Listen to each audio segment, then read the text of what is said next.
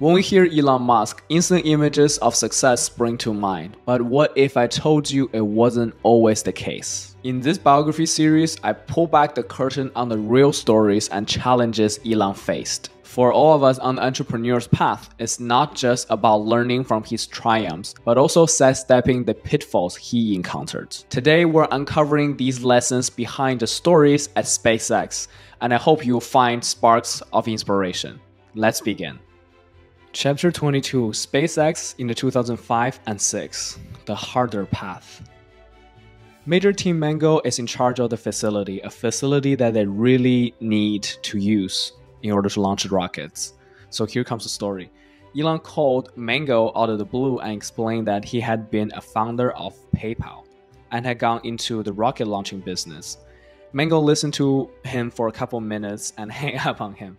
I thought he was nuts. Mango then did a Google search on Musk, saw a picture of him next to his $1 million McLaren, that he started a company, SpaceX, and realized that he was for real. Scrolling through the SpaceX website, Mango found the company's phone number and dialed it.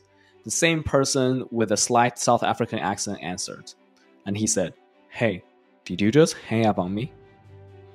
And they both want to make a deal. Major Mango wants to make the deal because he could use the commercial contracts to cover their budget. This is what Elon said. So Major Mango was rolling out the red carpet for us, where Air Force was giving us the cold shoulder. And then they make that decision. But just like the quote James Joyce have said, mistakes are the portals of discovery.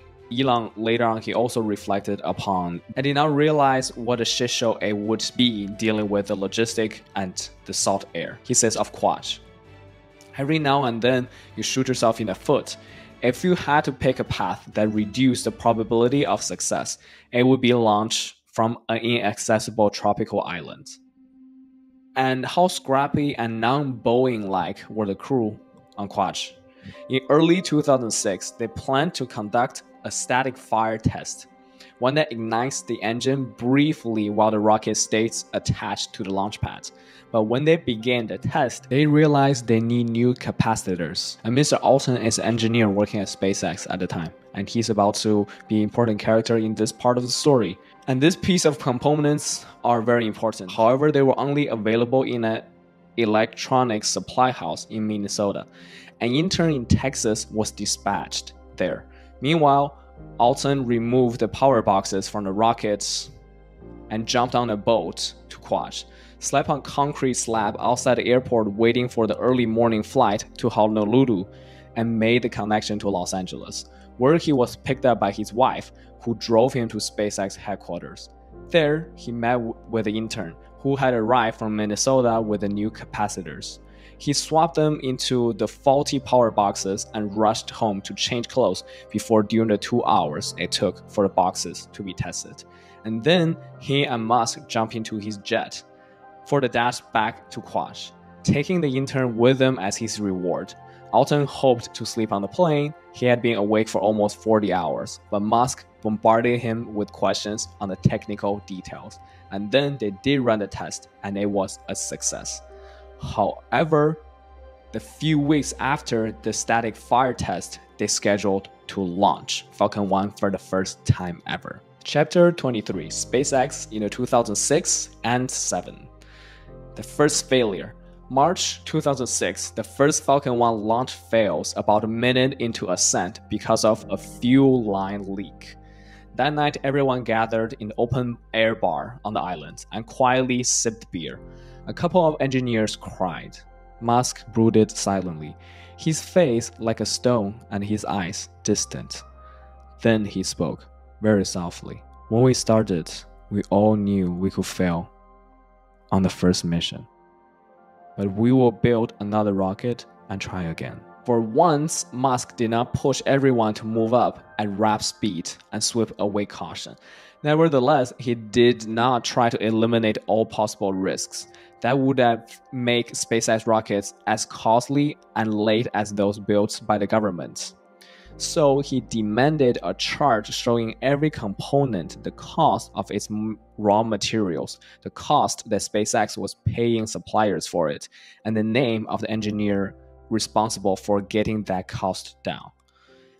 And here's the important concept. What is slosh baffles? As a rocket ascends, the fuel remaining in its tank can slosh around. To prevent this, rigid metal rings can be attached to the inside wall of the tank. The engineers did that in the first stage of the Falcon 1, but adding mass to the upper stage was more of a problem. The launch team ran a variety of computer simulations to test the risk from sloshing. Only a tiny percentage of the models did it seem to be a problem.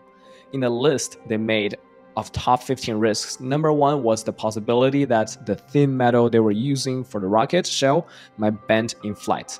Second stage sloshing was ranked number 11. So when Musk went over the list with his engineers, he decided they would accept some of the risks, including slosh. The likelihood of most of this risk could not be determined just by simulations. The risk of slosh would have to be tested in a real flight. The test came in March 2007.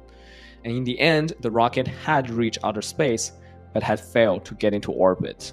The decision to accept the 11th item on the risk list to not incorporate slosh baffles had come back to bite them. From now on, Musk said to his team, we're going to have 11 items on our risk list, not just 10. Here comes my favorite section, leadership principles. There's a silly notion that failure is not an option at NASA. Failure is an option here, SpaceX. If things are not failing, you are not innovating enough. And here are 5 points I've concluded from the stories and quotes of Elon. Number 1, embracing failure. Recognizing that failure is a part of the process and not something to be feared. It is a stepping stone towards success and innovation. And when we're listening to these, we can reflect in our day-to-day life.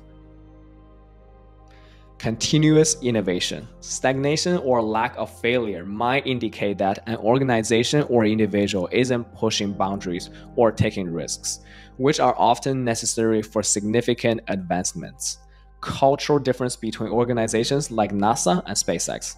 At NASA, usually they have been risk averse due to the stakes involved, and new entrepreneurial ventures like SpaceX or even your own startup, which might be more willing to take calculated risks. And learning and adapting. Implicit in this quote is the idea that after a failure, one should learn, adapt, and improve.